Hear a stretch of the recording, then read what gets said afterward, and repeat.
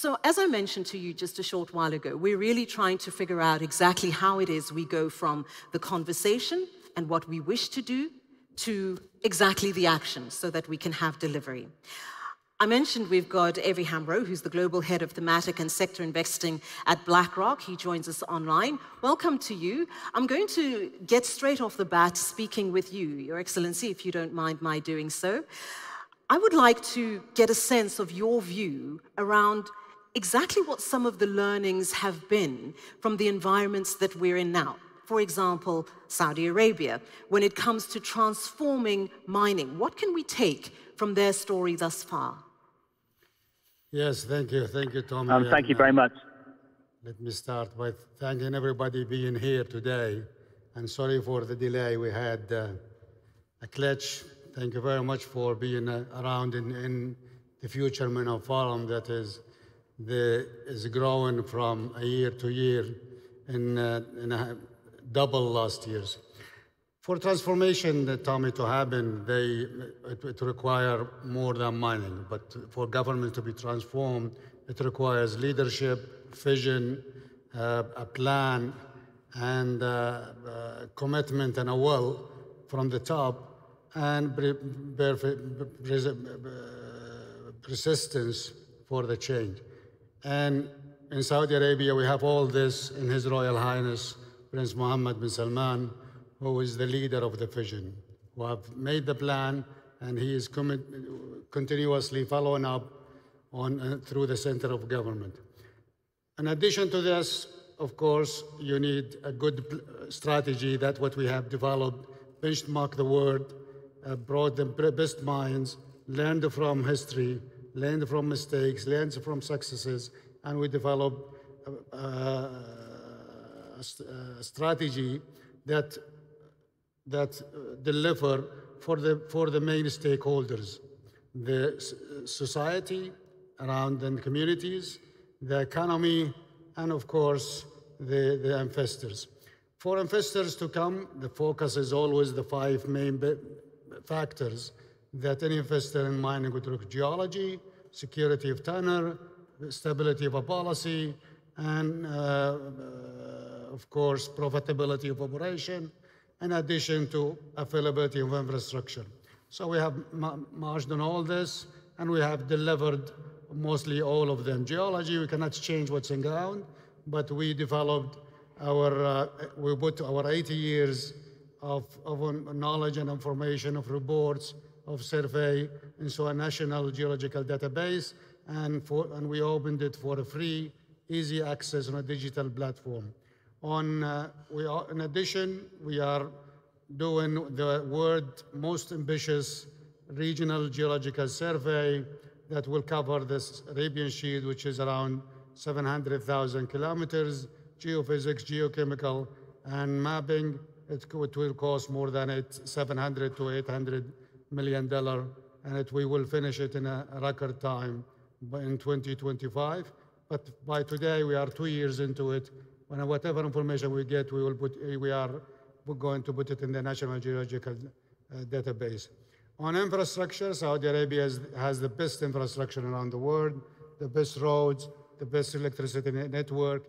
But more than that, we are investing in Saudi Arabia more than $160 billion in the coming 5 years to build roads, ports, railroads, so we can serve investors in the mining, but also in the other sectors. This is a big undertaking. Security of tenure, policy stability. We had issued our investment law. We learned from everywhere. South Africa, the main law firm was among them South African, and also from Canada and Australia. We learned, and we developed one of the best, latest, the word latest, but one of the best or the best law around the world for investments that provide for security of tenure, clarity, transparency, low administrative discretion, and ensure that investors have a license and have it for good without any change, but with their permission. And profitability, we made sure the fiscal part of our mining investment law is the lowest in the world. There is nowhere in the world the maximum income tax and mineral rights is only 25% at a cap of the net profits. This is competitive.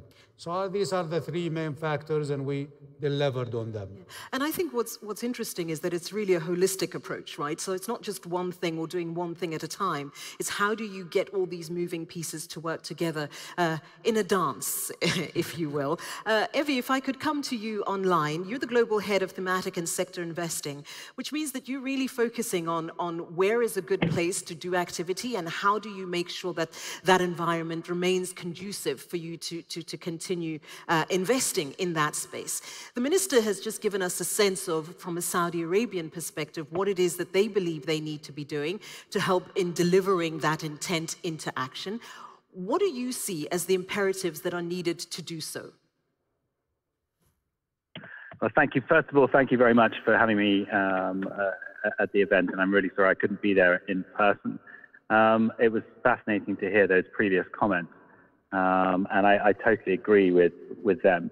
For us as investors, we are always looking for a number of things. As the minister said, starting off with geology, and I'm really excited to hear about all of the plans to do the work to showcase what is potentially in the ground. I think that the second thing is stability. We have seen far too many incidences where capital that is taking the risk around the development of projects, the rules of the game get changed part of the way through the return cycle for the people who've taken the risk.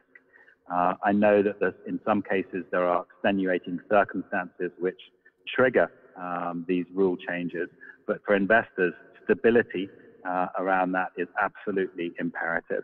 And if there is stability, obviously the cost of capital will be much lower. And that's obviously beneficial for ongoing development and further financial support of the industry. So for us, that's an essential one. And the third one is obviously everything to do with the environment and ESG.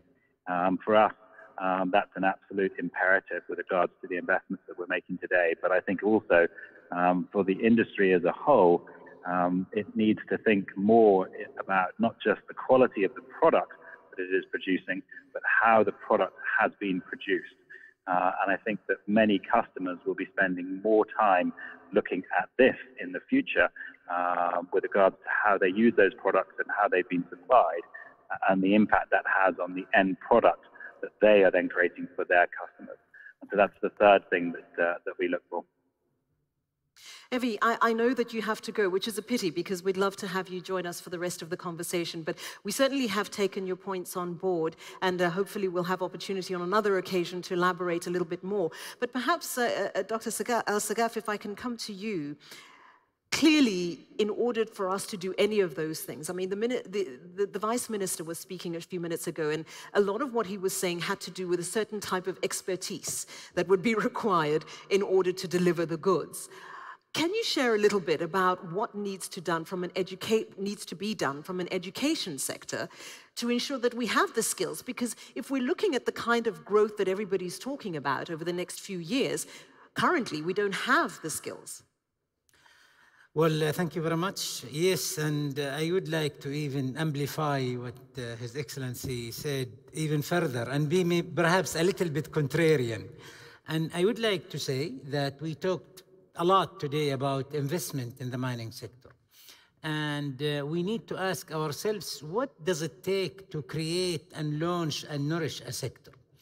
And it is everybody's view, you just stated it, that it needs investment and it needs talent.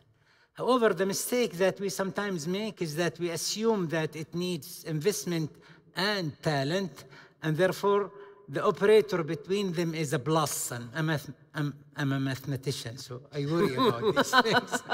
And I say, no. The operator between them is not a plus, because if it is a plus, it means you can make up for the lack of talent with additional investment, which is not the case. In fact, the operator between them is a multiplication. It is the talent who amplify that investment and bring it to fruition and enable it and make it a possibility to create and launch and nourish that sector. And if you put a lot of investment and the talent is zero, you multiply by a zero and you get nothing. And in the same manner, if you have a lot of talent but no investment, you also get no sector, because that talent just seeps away and migrates to other countries and so on and so forth. So I'd like to emphasize that it is a multiplication. The role of academic institutions such as King Fahd University Petroleum and Minerals is to create that talent.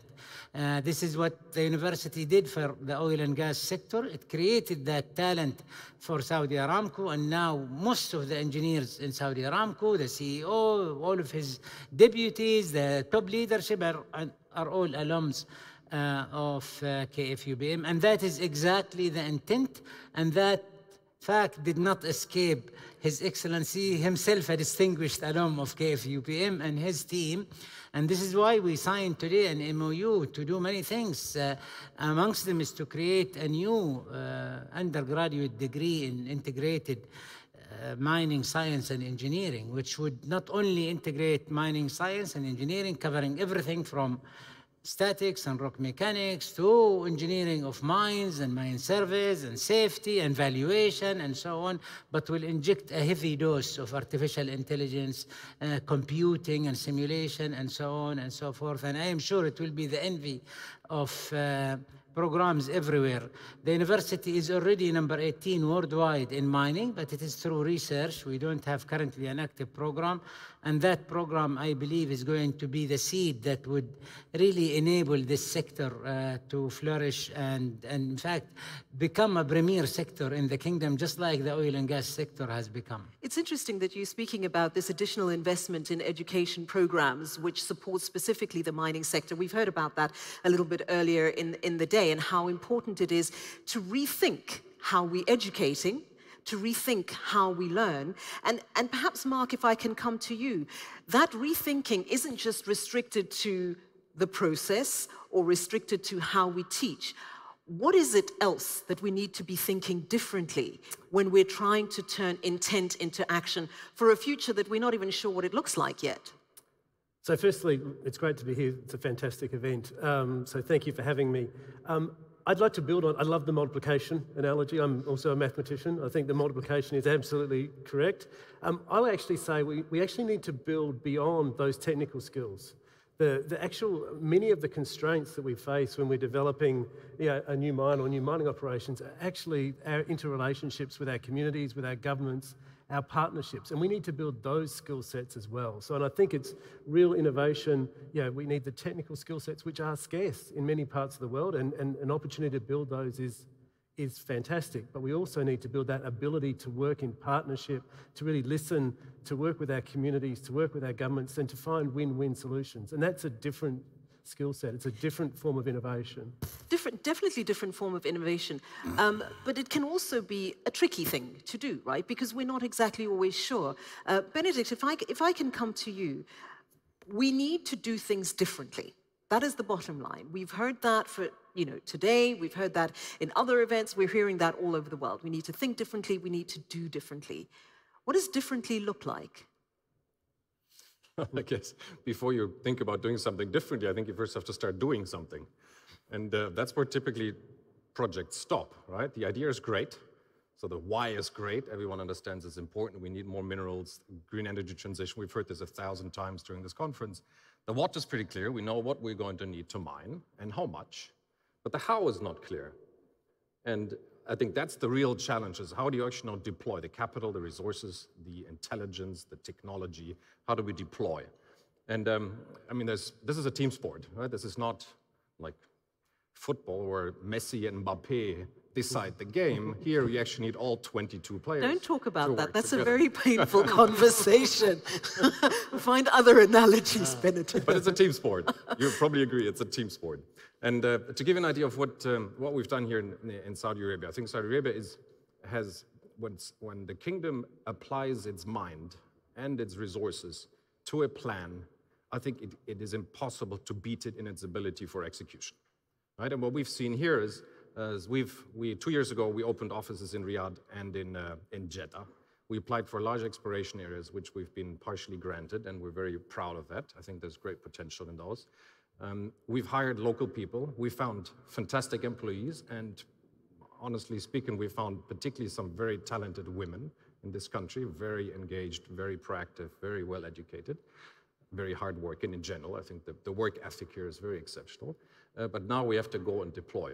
And the deployment will mean we'll have to cover very large areas of land. This has never been done before.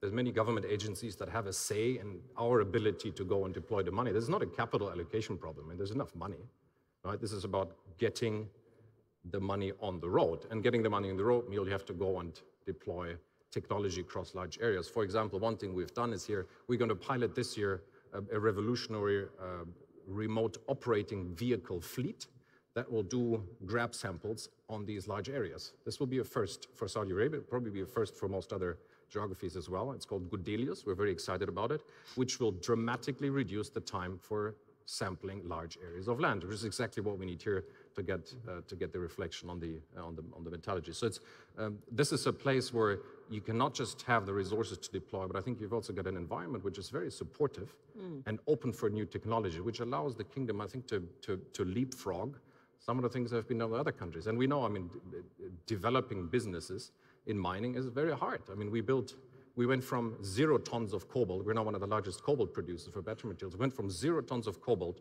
to 26,000 tons this year, right? That's enough to make about 4 million electric vehicles. It's by far not enough, but the execution challenge to go from 0 to 26 is tremendous. Yeah, it's tremendous. Yeah. And not just money, a lot of things have to come together. This is a team sport.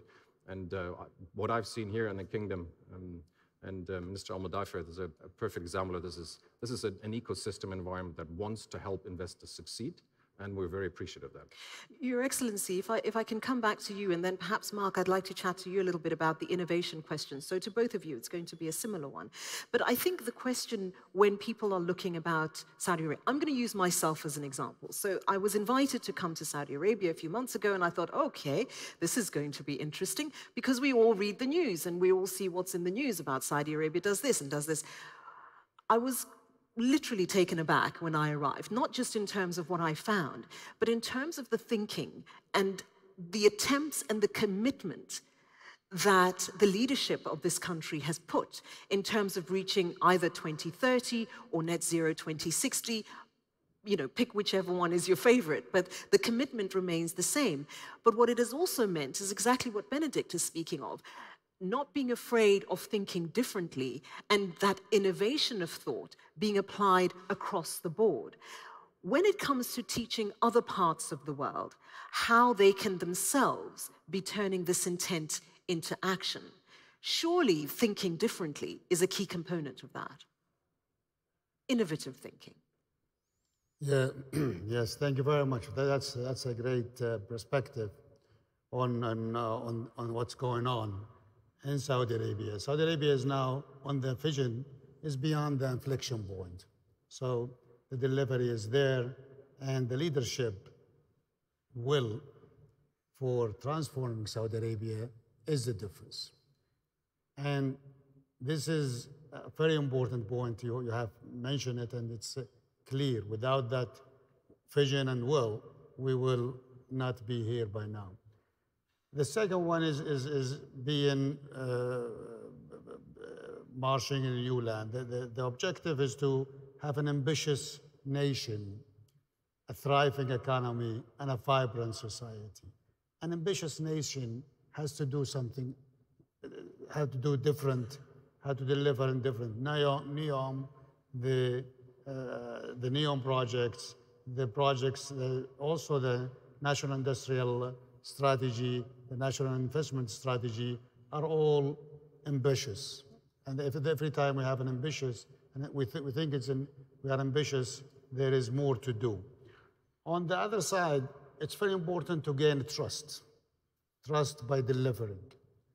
And this is really where the difference that is there, and that's where the measurement of KPI and other is going on. So trust from investors, trust from communities, trust from society is a must thing, and that's what we have delivered on, or the kingdom has delivered on through the leadership and the strategy and the vision in the last 5-6 years. And now we are building on the future to deliver even more. Yeah, I think it's quite extraordinary. If I can come to you, Mark, he's speaking about the importance of getting the community on board. I know some of the challenges that you have in some parts of the world in trying to bridge that particular gap, in ensuring that the community comes along with the ride, because there's a clear understanding that it's to everyone's benefit if that happens in many instances. Absolutely. And I think that comes down to that partnership. It really comes down to how do you actually work with the community, work with your governments for a win-win?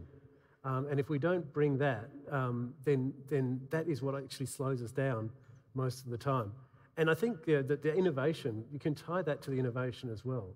It's how do we actually mine better? How do we actually have less impact? How do we actually extract more minerals from the ore bodies? How do we actually extract minerals from the tailings? How do we, and we're doing that in our operations in Canada and in the US. Selenium, tellurium, stuff that we were throwing away. We need to do more of that. And I think one of the great things that the Kingdom can do is apply that sort of innovation that they've had in the hydrocarbon industry to this industry. And there's so many breakthroughs that happen when you take technology from one sector and you look at it and you apply it in a different sector. But that combination of history and of innovation and ambition is really going to make a big difference.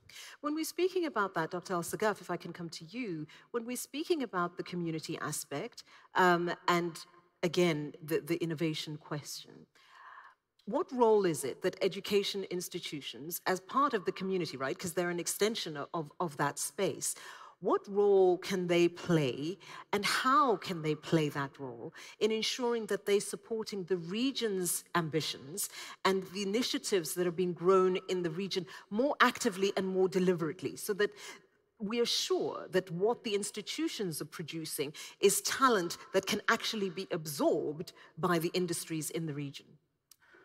Yeah, I have a small follow-up to the previous question, if you like. Oh, please, go ahead. I believe it's if the community is to be expected to embrace companies who come to their house, to their area, the companies must be empathetic. They must really show concern and respect for those communities. I think this is something that Saudi Arabia in particular has learned very, very well. When Aramco came to the kingdom, it started by embracing the community. It taught the students of the community. It launched the first railroad in the kingdom, the first TV, so on. And so the community saw it as a source of richness to the community rather than somebody who is just harvesting. That they saw it as a seed planting rather than a harvesting. And that is very important. It is not always seen around the globe. We see all sorts of problems in Nigeria and others where the community feels that companies came to extract and take away their wealth rather than share it. And so it is very, very important, I think, that every stakeholder is seen by the community as someone or an entity that seeds future growth and future prosperity. And that is very important for the embrace of the community to the investors. For the role of academia and the types of graduates, I think there are three types of output of any academic institution. Any, I don't mean our university, any academic institution. And by output, I mean graduates. The first type are the economy burdening output. Those are the graduates that are not needed in today's or future economy. And so what are you going to do with them? They just increase unemployment. After studying for 4.5 or 5 years, they take menial jobs that are not commensurate with their studies and so on. And they become a source of worry, even political unrest in some countries and so on and so forth. The second type, which is the bulk of any economy, the largest part, are the economy maintaining graduates. Those are the ones like the employees of SABIC and Aramco and the bankers and the electricity company and so on, who maintain the current economy and make sure that it continues to grow and to thrive and so on and so forth. The last and third part are the economy creating graduates, the economy creating output. Those are the ones who actually create new sectors like mining and others. And this is where the niche of KF UBM is. This is what we tell our students. We tell them we are a small university. You as a student, you are not here to learn for a job. You are here to create a job. And this is exactly what I think is needed by academic institutions. In order to create this third output, it doesn't only depend on who you get, which is very important, because the better the intake is, usually the better the output is, but also what you do with them. At KFUBM, for example, since we started transforming the university, we insisted that everybody at the university will be fluent in artificial intelligence. We created a platform we called AI plus X, that you first learn AI, and then you learn mining or petroleum or mechanical or finance and so on and so forth through courses in advanced Python, AI and machine learning, big data and data analytics, entrepreneurship and business, and so on and so forth. So we created 40 different subspecialties that aim to create the future sectors. Things like hydrogen mobility, quantum computing, non-metallic materials, and so on and so forth, to ensure that our graduates are the third type, the ones who are needed for the future economy, the ones who are going to create these sectors. And you see some universities now and some companies talk about quantum computing and so on, as it's a dream. So if I can just come in there, because what I'd like to get a better sense of is what that nexus is, or where is that moment where institutions are then better able to coordinate and cooperate with businesses that are going to absorb this talent. Because it's all good and well for you to be doing what you're doing, but if the business isn't doing better about creating spaces that are receptive to using that talent, you run the risk of some of that talent going to waste. Absolutely. Or that talent does not specialize in the things that are needed to create the new sectors. Yeah. And herein lies the Achilles heel of being at the forefront of teaching new things. Yeah. Because if I tell you that I'd like you as an electrical engineer to specialize in bioelectronics and sensors, and this is the future of the kingdom, we want to create the biotech, we want to get into things like manufacturing of artificial limbs and artificial hearts and genetics and so on and so forth, you will tell me, Dr. Mohammed, show me the job. And I'll say, well, the job is going to be there. You just need to trust me. And students are very pragmatic. They don't trust their university presidents. And at the same time, when we talk to companies and tell them you need to come here, they tell us, okay, where is the talent? This is not oil and gas. You are not just going to give me cheap feedstock. We need the talent. And hence comes this catch-22. The companies need the talent. The talent does not want to get into that sector because they don't see the jobs, and so it's a vicious circle. And therefore, we need a better coordination and linkage with we created at KFUBM something called SEED, the Student Early Employment and Development, where you come to the university before graduation and say, I like this student, I'm going to take him and promise him a job if he goes into that sector. And hence, we can bootstrap this process. You know, bootstrapping is very important to start any process. In cars, in the old days, you need to manually crank it. Now, there is a crankshaft that is electric and so on. No machine in the world starts without cranking, and this is our attempt to crank this process in order to indeed circumvent this vicious circle. Yeah. If I can come to you, Benedict, you spoke a little bit earlier about women and what you had seen in Saudi Arabia in terms of your organization's experience. The truth of the matter is that we can have engineers, we can have scientists, and those we need. But the reality is that business today needs a whole community. It's a whole ecosystem of different people with different skill sets, with different points of view and different perspectives, i.e. diversity. Creating the future that we want and turning that intent into action.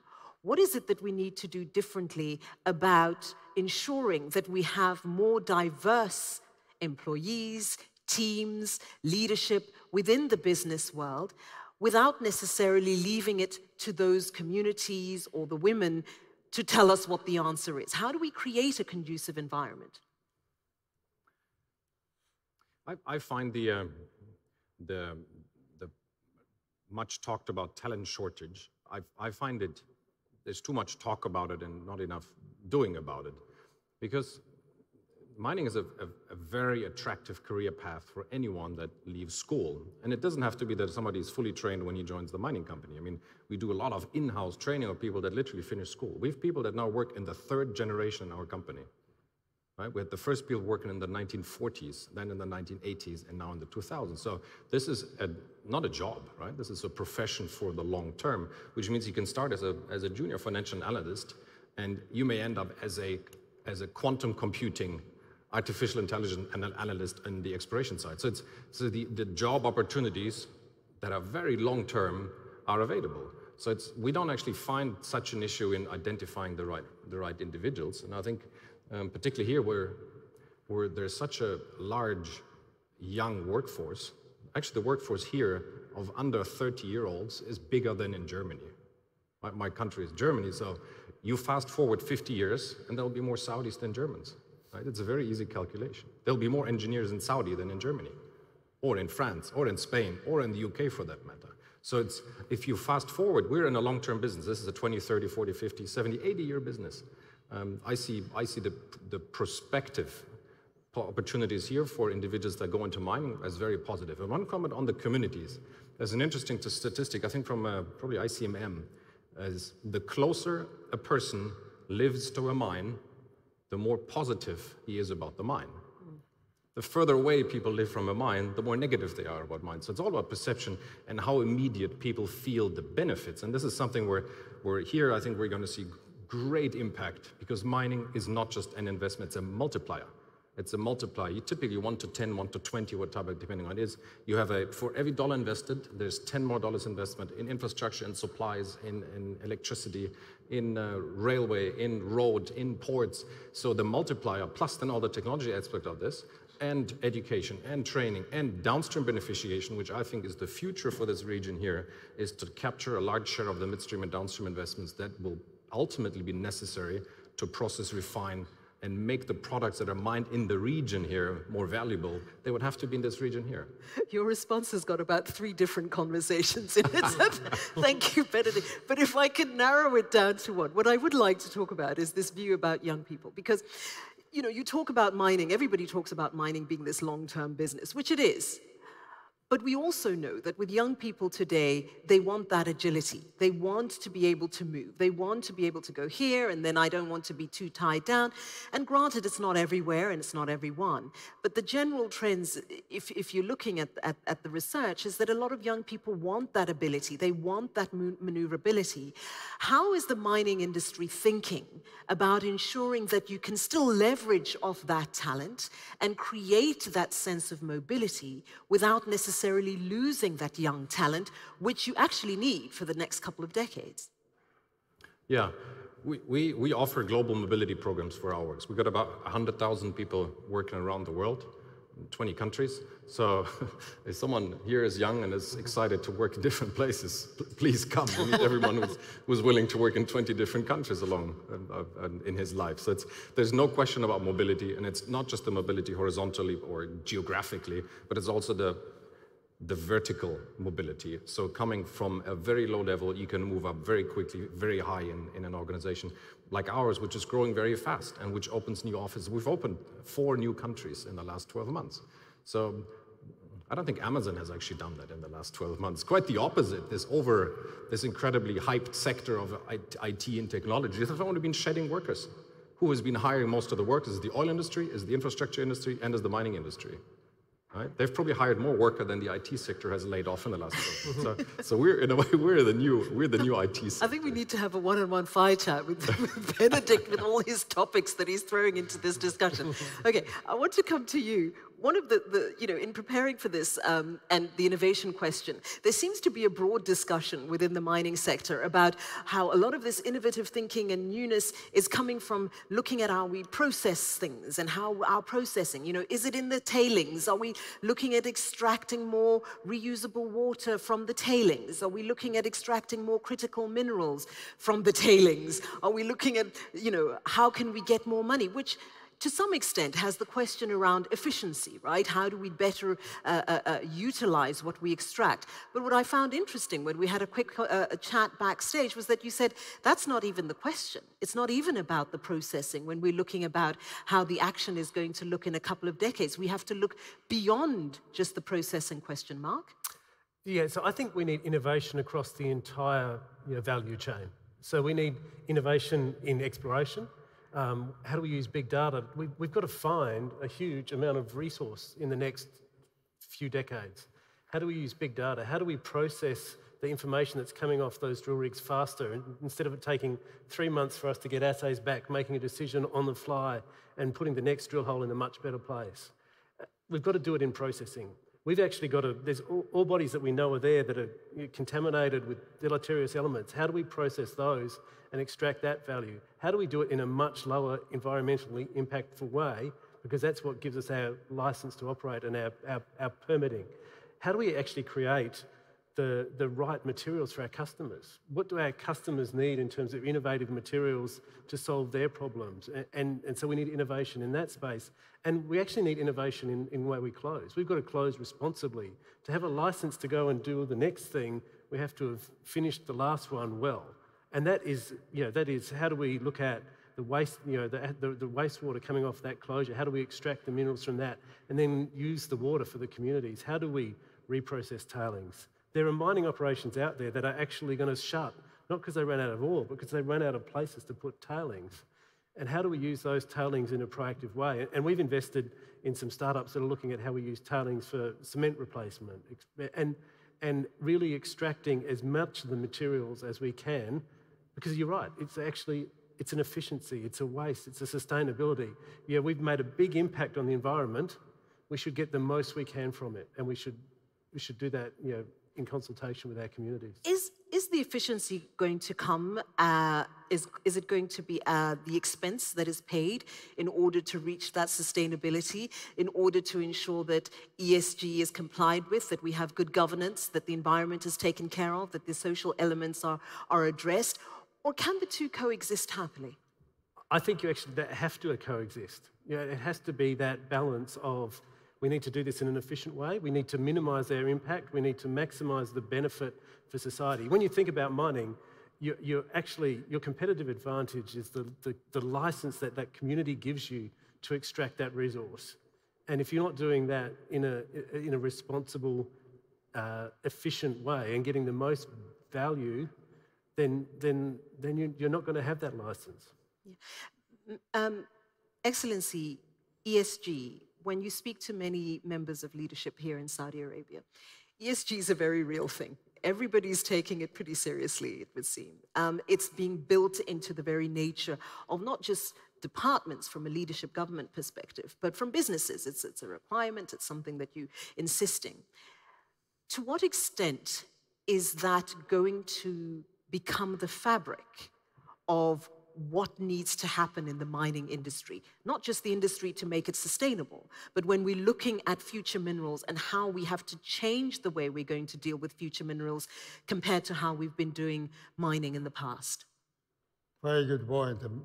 The future will be mineral intensive, and for it to be so, we have to do mining completely different of what we have been doing it in the past. And on the technology, we need, and today, and also in the education, and then half of our exhibition and half of the Future Mineral Forum speeches is about technology, the other half is about ESG. Those are very important pillars for the future of mining. For mining to continue it has to be sustainable, it has to be environmentally friendly, it has to contribute to society at large, the society and the host countries also. And it has to be governed well. But also technology have to be delivered, because we have to deliver more from the existing operations, and we have to discover new resources, but fast enough to cover or to shorten the gap on the mismatch between demand and supply. The In Saudi Arabia, environment is a very serious, we take environment very seriously. The leadership, His Royal Highness is leading the Saudi Green Initiative, not only but for Saudi Arabia, but also the Middle East Green Initiative that will deliver plantation, protection of lands. 30% of Saudi Arabia is going to be a reserve from maybe 3 or 2%, and more to protect the Red Sea, to make it also a place where, for the benefit of the Red Sea countries. And in Saudi Arabia, we were lucky. We came late in mining. So we will benefit from all the experiences, but also we'll do it all right. So our mining law is progressive. We use the best ESG. We consulted with ICMM and all the world, and we use the ICMM principle to be the law. We used all the cases around the world. We learned from investors, and we made, and most of the investors in the Future Mineral Forum today have reviewed our mining law before it goes out.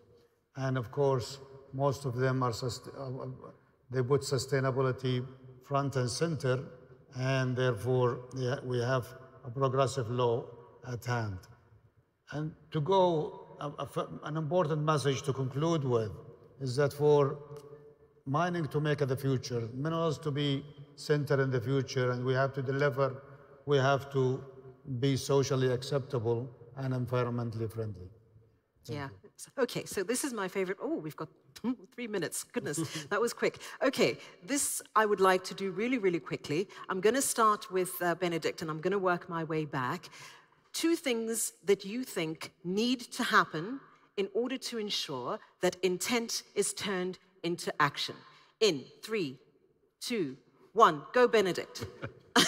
Yeah, the energy transition is, I like to call it, the biggest purchase order in history for the mining industry. And we've got an obligation to make it reality. And for this, we have to work together. So we have to collaborate, and we have to be open to partnerships with other companies, with governments. This is not a single company trying to solve a single problem. This is a lot of different players that have to work together in a pre-competitive and a pre-political space to deploy the amount of capital that we need to deploy in the next 20 years. Was that 2 or 1? Was that 2 or 1? I can do another. Yeah, I'm worried you're going to take another minute. Well, opportunity's lost. Can you give me 2, Mark? So the 2, and I would do partnership. I absolutely agree. Partnership, working with startups, working with more innovative, that's going to be essential. Working with governments, communities, that's key. I think the second one for me is actually our story. And we talked a lot about talent. And the way we're going to attract talent is if we actually got a real purpose, that talent sees the mining industry as part of the solution, as part of solving the problem of the energy transition. So to me, that's the second one. We've actually got to really tell that story of how we contribute to society. Dr. Al-Sagaf, your 2? I think number 1, which I said it before, is that invest not only in the licenses and the factories and the lands and so on, invest in the talent, because it is the true enabler of your success. Success of the sector and success of individual investors and companies themselves. And number 2, view this as a long-term investment in which you need to seed the investment and irrigate it and witness it to grow, and then you can start thinking about harvesting it, although you might harvest even during the initial stages. But if you see this as an opportunity that you will prematurely harvest, it will not be beneficial. So it has to be seen with that long-term investment in mind. Excellency, the last word is yours. Yeah, so I will have You're going to borrow some from him? Yeah, only one. Okay. Trust from partners and countries in the region that we will continue the dialogue and continue the dialogue and collaboration. Trust from investors that we will work hard to make our operation profitable. Trust from communities that it will be safe and you will benefit and you will have your fair share. And trust for the environment. We will never do mining if it's not environmentally safe. Thank you. Thank you so, so very much to all of you. That was such a pleasure. The time went really, really quickly. But I'd love to thank you for sharing your wisdom and your knowledge. Always a pleasure to see you, Your Excellency. Gentlemen, thank you so very much.